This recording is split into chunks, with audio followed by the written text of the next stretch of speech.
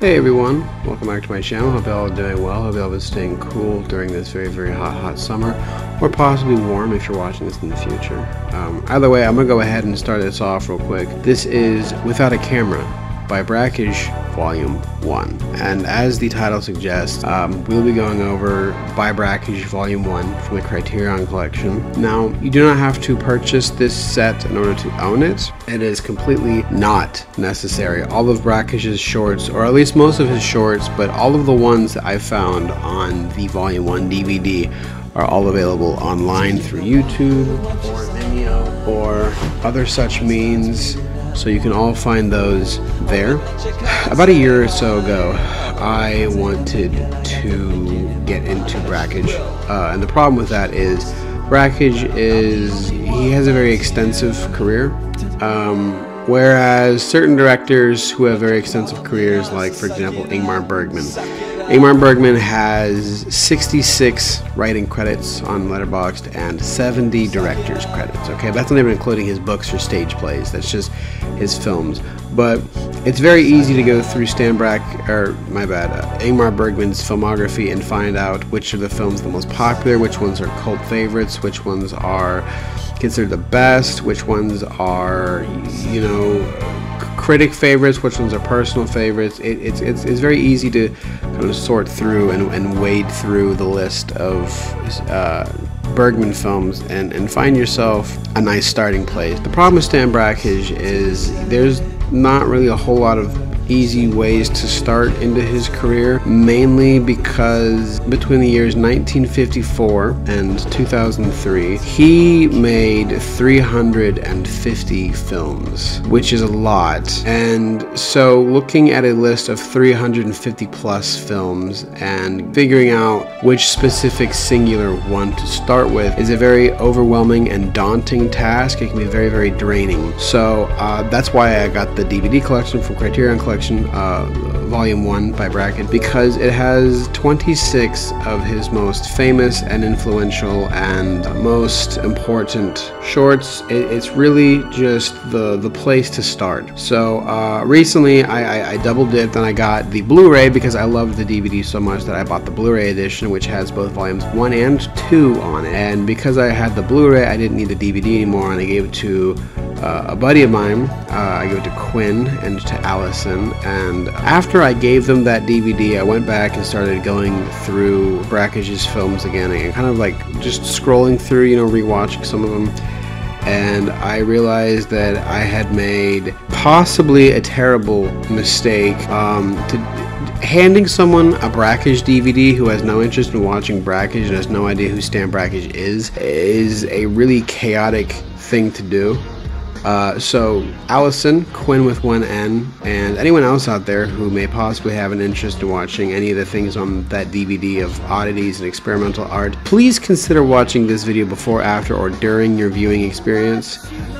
There are 3 pillars of Brakhage.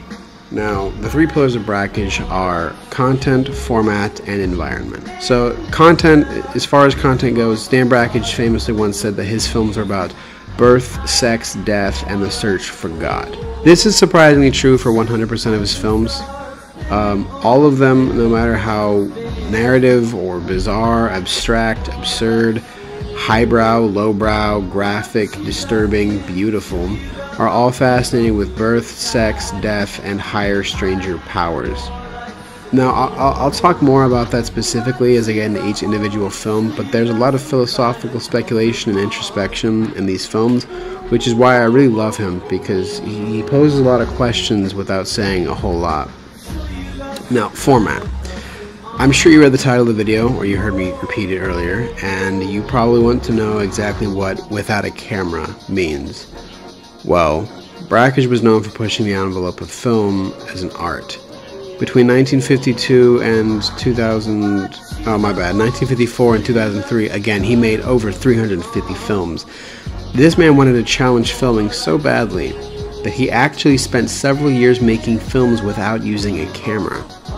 How did he do that? Well, he stained, painted, light leaked, cut, and taped things onto 16 and 35mm reels of film, and then ran them through projectors to see their final desired effects.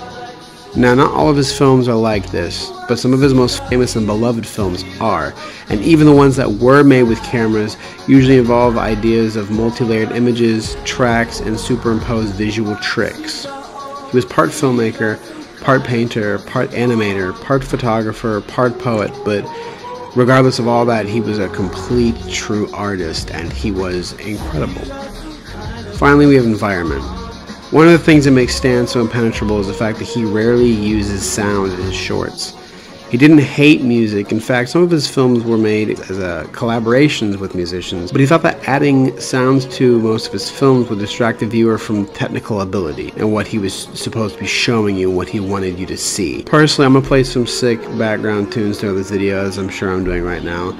But when you watch these by yourself, you have two options. You can play your own music and hope that it'll match up well, or you can sit in total silence for most of these. That's up to you. But now that all of that is out of the way, let's get specifically into the shorts, starting with Devours film. Devours film is, well, first off, if you're going to watch this with music, I recommend using Aman by Slint as the background. It works so perfectly. The length, the lyric, tone of the guitars, and the sound of the music, just put on Aman by Slint as you watch Devours film, and you can thank me later, okay? So Devours film is about 4 young men and a young woman who sit in boredom. She smokes while one of them strums a lute, one of them looks at a magazine, and 2 fiddle with strings. The door opens and in comes a 5th young man with a cigarette between his lips and a swagger upon his face. The young woman laughs at him. The 5th man and the woman become a couple as the other 4 young men continue to take place in disconnected activities. When the 4 realize that something has changed,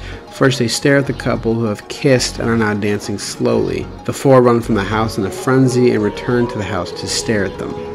The power of sex has unnerved them. Though this is one of his more narrative works, and I use that word very lightly here, mind you, there is an identifiable solipsism that exists in his filmography.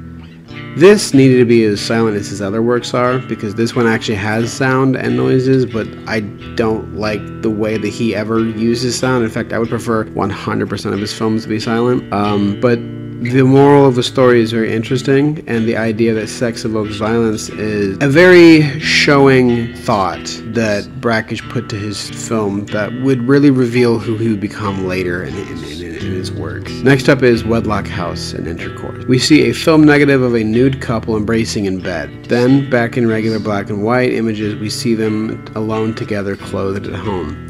It's nighttime and she sees his reflection in the window and she closes the drapes, hiding him. After sex, again back into black and white negatives, they sit, smoke, and have coffee. They kiss, she smiles, they light candles. The images are often very quick and the camera angles occasionally are off kilter. The room is sometimes dark and sometimes lit as if by a rotating searchlight. The images again appear negative when they return to bed. Calling things Lynchian is out. I'm going to start referring to these nightmarishly strange and somehow familiar suburban art as Brakhage-esque from now on. This is most seriously the Eraserhead before Eraserhead existed, a sleep paralysis hallucination of conjugal pleasure and domestic isolation from the bleakest pits of the arrangement that most people call marriage. The people here are empty. I mean, sure they have sex, sure they share coffee and cigarettes, but there's no words between them. There's no smiles, no gestures. It feels cold and empty. The whole house feels truly locked, damaged, and dangerous. It's unnerving, but I love it. Contention versus coitus, conjugation versus consummation. Dog Star Man is an experimental film that follows a cycle of seasons as well as the stretch of a single day as a man and his dog slowly ascend a mountain. Dog Star Man is a film that exists within a surreal and uncertain realm of artistry. What a wave of emotions. What a weird and humbling trip. So, when Brakhage was living with his first wife and his parents, he asked his dad if there's anything he could do to help around the house. He was unemployed at the time and he didn't want to feel like a total waste of space, so his dad told him to go up on the mountain and cut wood, which is exactly what he did, and this is partially the filming of that activity, shown at the moment when he climbs and wrestles a dead tree. Many consider this to be Brakhage's masterpiece, so that means it's both breathtaking and also simultaneously boring as shit to get through, mainly because it's over an hour long and it's dead silent. Each part has numbered images and tracks to superimpose on each other as the parts go along the number line. For example, part 2 has 2 tracks, part 3 has 3 tracks, and part 4 has 4 superimposed tracks that all play at the same time. Part 2 talks about family history, part 3 is a sexual daydream, and part 4 supposedly ends with a cosmic death and a sense of haunted failure. I don't know why this needed to be over an hour long, but who am I but a loser watching movies in his room instead of mingling with the outside world? The act of seeing with one's own eyes. So I can't show most of this one, so I'm gonna make this real quick. The act of seeing with one's own eyes is shot at a morgue where forensic pathologists conduct autopsies of the corpses assigned to them. My friends and Letterboxd mutuals will know me as the film that I reviewed by saying, I love seeing old people getting skinned and disemboweled, with a bunch of heart emojis. The problem with this is that Brakhage had to sign a bunch of NDAs to film and release this, and he had to pay off a bunch of cops to drive him around the city and basically get him into the building to film this. So we don't really know a whole lot about this short. He couldn't show identifiable features or faces. He couldn't really give a whole lot of credit to anyone for helping him shoot this, so it is very, very hush-hush and kind of mysterious. This one is pretty infamous though. Mainly in underground horror and extreme film circles, which makes it funny that it's been given such a pristine place here in the Criterion collection. Cat's Cradle is images of 2 women and 2 men and a gray cat that form a montage of rapid bits of movement. One woman is in a bedroom, the other one wears an apron. They both work with their hands, occasionally looking upwards. A man enters a room and a woman smiles. He sits and another man sits in smoke. The cat stretches, there's close-ups of each, the light is dim, and the filter accentuates red. A bare foot stands on a satin sheet. A woman disrobes. She pets the cat. It's the same old Stan. The same old abstract oddities, the same old flavors. This one feels warmer, though, with cherry reds and glowing oranges that seem to both leak onto and through the frames of the film. Domesticated American lives from the view of a cat. This would be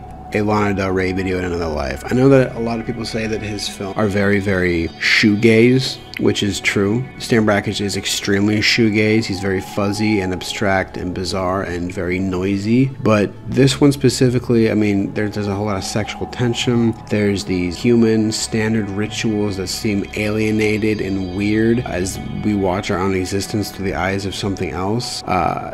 This is basically an example of pre-psychedelia with when no water, baby moving. Yeah, I can't show this one on here at all whatsoever, but gonna make it quick. On a winter's day, a woman stretches near a window and then sits in a bathtub of water. She's happy. Her husband is nearby, and there's close-ups of her face, her pregnant belly, and his hands caressing her. This is a very beautiful, sensual, glowing little short film. It's really wonderful, and it's very, very touching. The part I can't really show especially is the part where she gives birth, and we see the crowning of the baby's head and then the birth itself. And then we watch a pair of hands tie off and cut the umbilical cord with the help of the attending hands. The mother expels placenta, and then the infant nurses. And from time to time we get to return to the bath scene, showing the dad's excitement and the resting of the mother and the daughter. So the reason Stan did this, the reason he filmed this, is because he said that if he wasn't focused on filming, he'd probably end up fainting, which is a fair point. I probably would too. In a way, this is pretty much the prequel to the actor seeing with one's own eyes. It might be a small baby now, but eventually it will go on to run its full cycle of life, and that's exactly what he meant. Birth, sex, death, and the search for God. Now you're probably wondering where the search for God is, because so far we've hit birth, we've hit sex, and we've hit death. Where is the search for God? Well, that comes into the next short film. The next short film starts off the series of short films in which Stan basically stopped using cameras for a little bit. And the start of this is the most famous Stan Brakhage film of all time. Not his masterpiece, not his most infamous controversial ones. This is the movie that everyone thinks of when they think of Stan Brakhage. This is Mothlight. Seemingly at random, the wings and other bits of moths and insects move rapidly across the screen. Most of them are brown or sepia. Up close we can see patterns within the wings, similar to the veins in a leaf. Sometimes the images look like paper cutouts, like Matisse. Green objects occasionally appear. Most of the wings are translucent. So this is the greatest example of body horror in history, and there will never be a greater example to exist and I'm standing by that. Okay, you gotta understand, the way he made this was he took pieces of moths and other insects and laid them onto Scotch tape, and then later the tape was transferred onto the film, making it one of the most disturbing examples of a 3-minute avant-garde film. Now the real reason I say this is a body horror is because he took a bunch of dead insects, okay, dead creatures, he ripped their bodies to pieces, took their pieces, their limbs, took their body parts, glued them together, and then put them onto a 35mm projection. And the reason that people will line up at the Metropolitan Museum of Art in New York City to see this on a 35mm projection reel is because the 35mm projector, when you get it going, you turn it on and you begin the reel, it does that thing where it goes.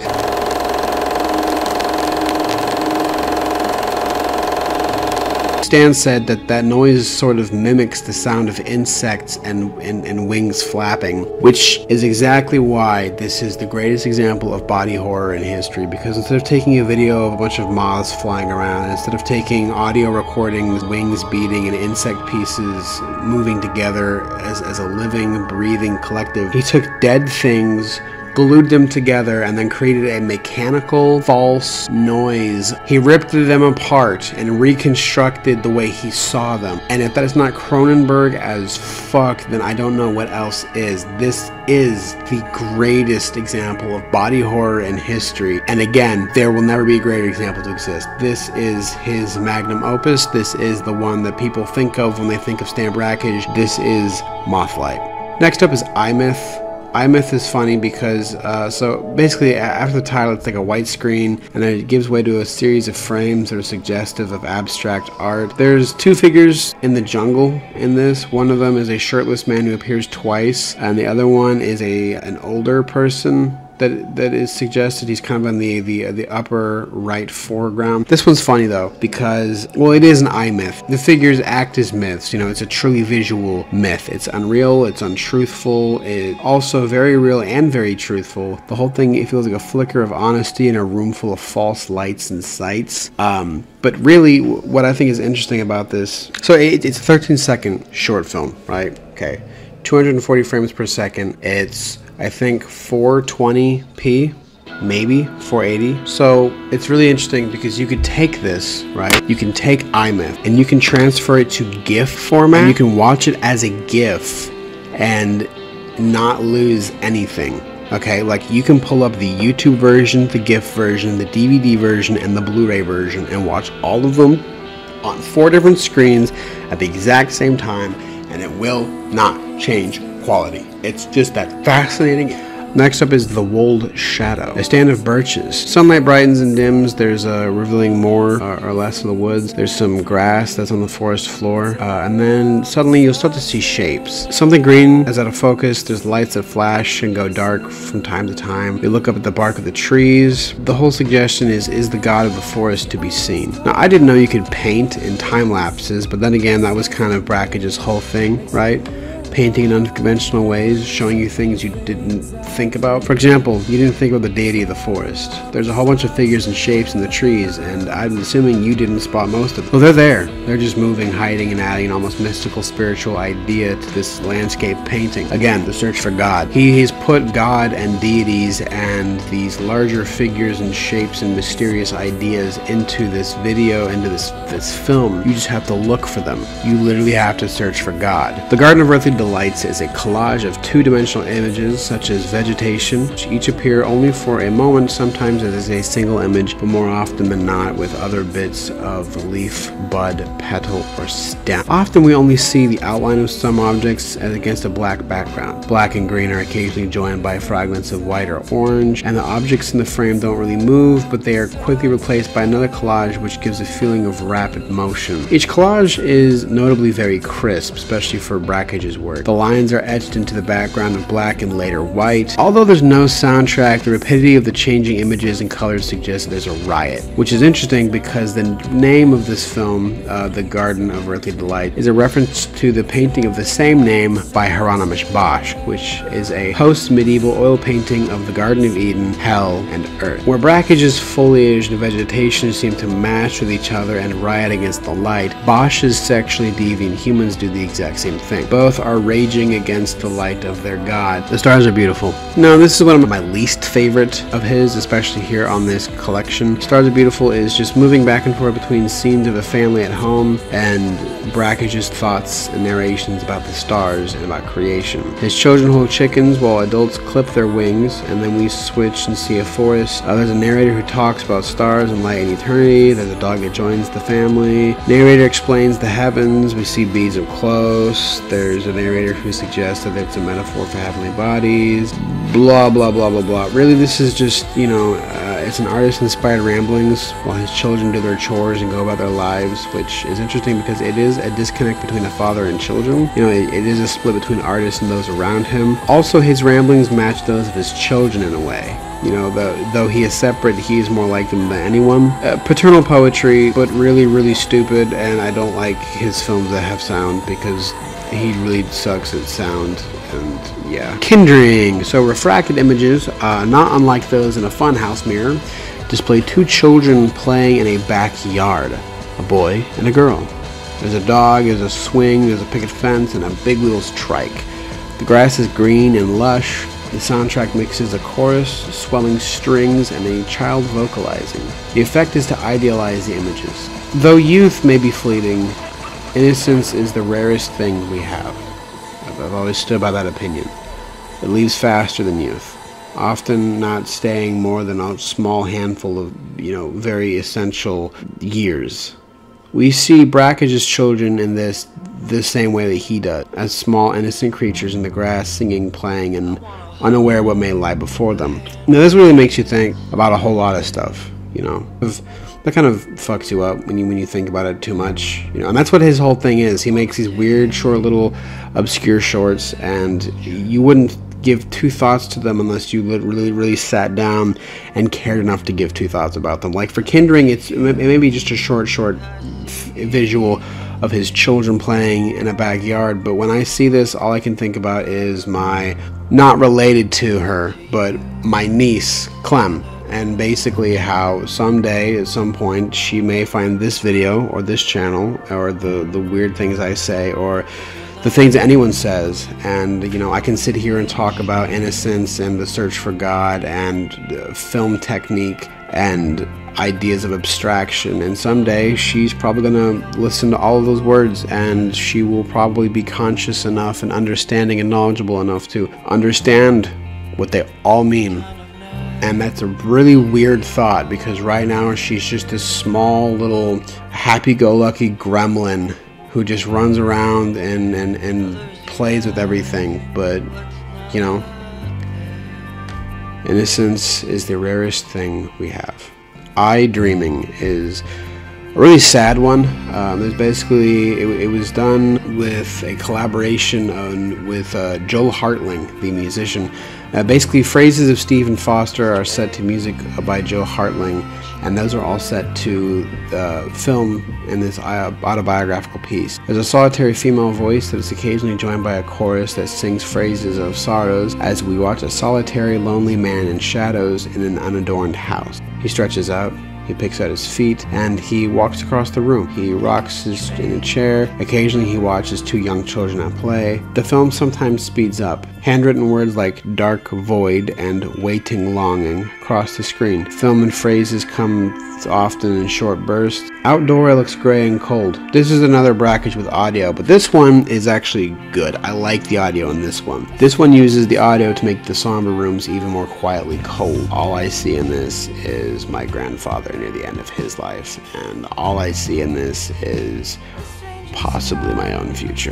The Dante Quartet is a visual representation in 4 parts of one man's internalization of the Divine Comedy. Hell is a series of multicolored brushstrokes against a white background. The speed of the changing images varies. Hell's spit flexion, or springing out of hell, is on a smaller film stock, taking the center of the frame. Montages of color move rapidly with a star and the edge of the lighted moon briefly visible. Purgation is back to full frame, with blurs of occasionally flashing color that slow down and freeze. From time to time, a window or a face or a distinguishable odd visual is briefly displayed, but only for a small moment. In existence is song, colors swirl and then flash in and out of view. Behind the vivid colors are momentary glimpses of volcanic activity. Out of all the cameraless films that Brakhage made, this one specifically is much more personal than his other ones. Dante Quartet is a hand-painted film that took him 6 years to make, and you can almost see the exhaustion in the frames as they slow down and then speed back up,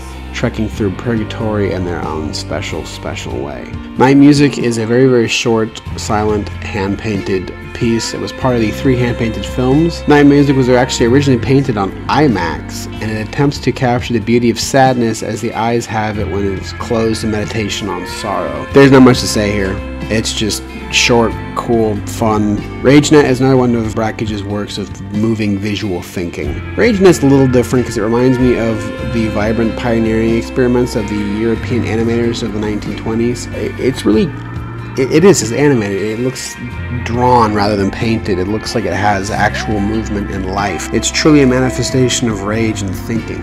It's at an odd pace that jumps frantically at different times, and it is a remarkable piece of jittery anger and an almost purely animated short. Glaze of Cathexis. This hand-painted work is easily the most minutely detailed ever given to me to do, for it traces, as best I'm able to, the hypnagogic after effect of psychological cathexis as designed by Freud in his first and unfinished book on the subject, Toward a Scientific Psychology. Stan Brakhage. Cathexis is the Freudian noun that accounts for the energy that one spends while thinking about something, usually to detrimental effect. It borders on insane levels of obsession and is often discussed in the same discussion as libido, sexual fantasy, and romantic interest. To relate this to Brakhage's works, this is the first of his films that I truly believe to be alive and breathing. It's writhing, wriggling, and tormented mental anguish. This glaze of obsession is poisoning the film itself, and all we can do is watch it scream. Delicacies of Molten Horror Synapse is 4 superimposed rolls of hand-painted, bipacked, television negative imagery that are edited so as to approximate the hypnagogic process whereby the optic nerves resist grotesque infusions of luminescent light.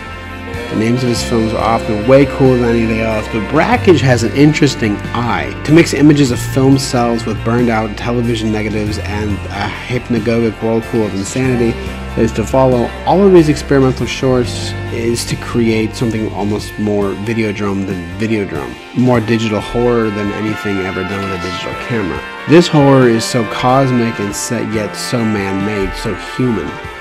Even so, there really is no horror here. Only these televised splices of negatives are strung in such a way that they create a trance of anxiety and simultaneous calmness. This almost shouldn't exist, and yet it does, and that is the beauty of abstract art and absurd images. Untitled for Marilyn. So this film is actually officially untitled, but it is referred to as For Marilyn due to the dedication that appears in the place of the title card. It's dedicated to Marilyn Brakhage, the filmmaker's second wife. Out of all of the 350 plus films that Stan made in his life, this was his personal favorite. There he is, searching for her, trying to find her, reaching out to seek her face and touch her. She is what he travels the stars for. She is who he divides the subconscious for. She is his love, and someday I hope I get to make something like this for someone that I love. Someone to share a cathexis with.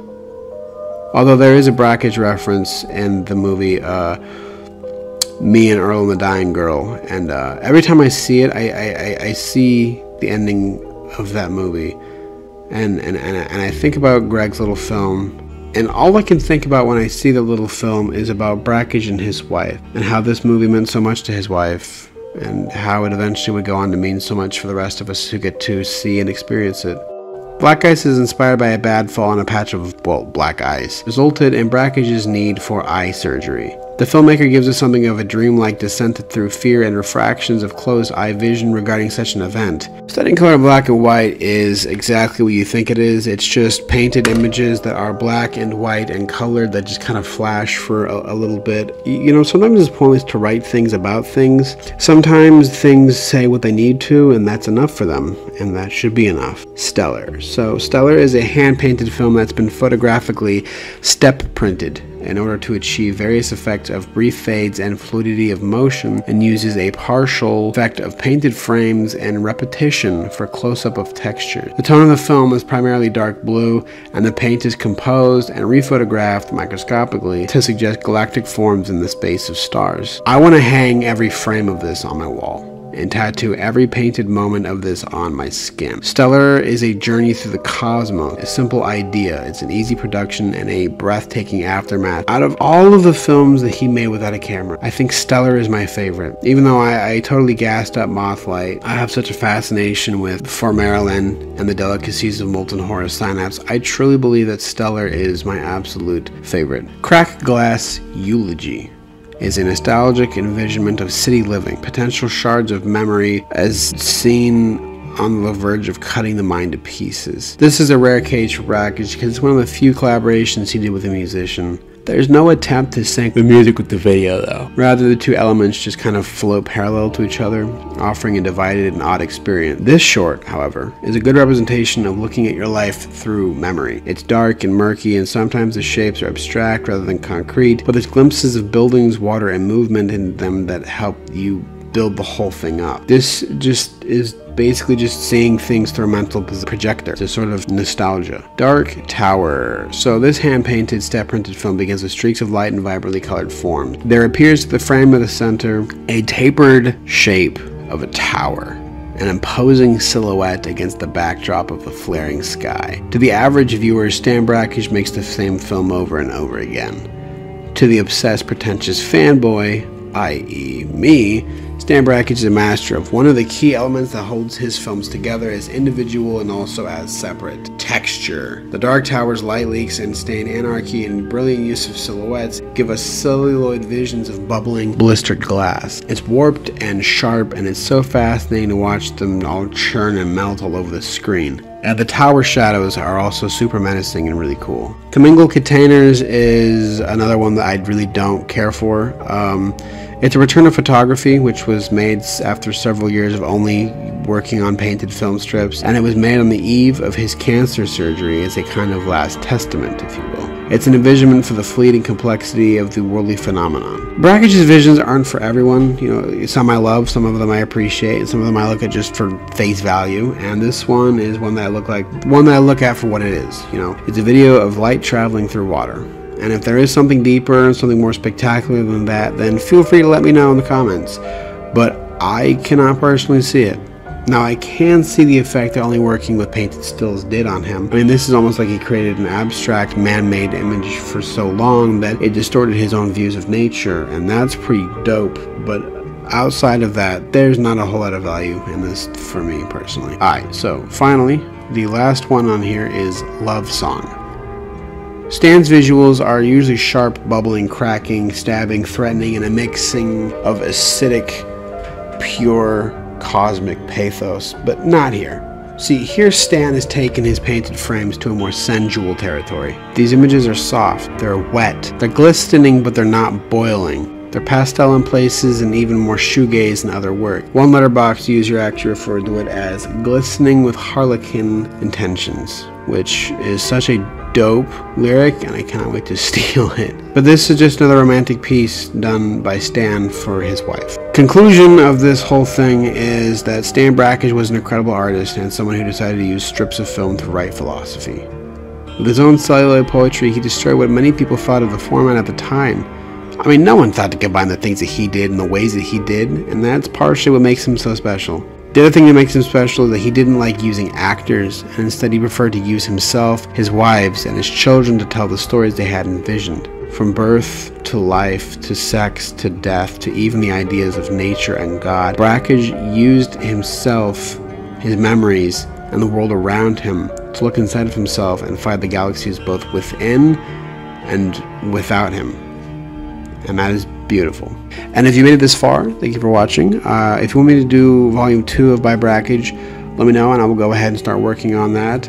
I am going to be doing a very, very brief video on something, I hope, coming up soon. Also hoping to finally release an older video, but realistically I'll see you all in like 4 months from now, because the fuck promises in an actual schedule. Peace.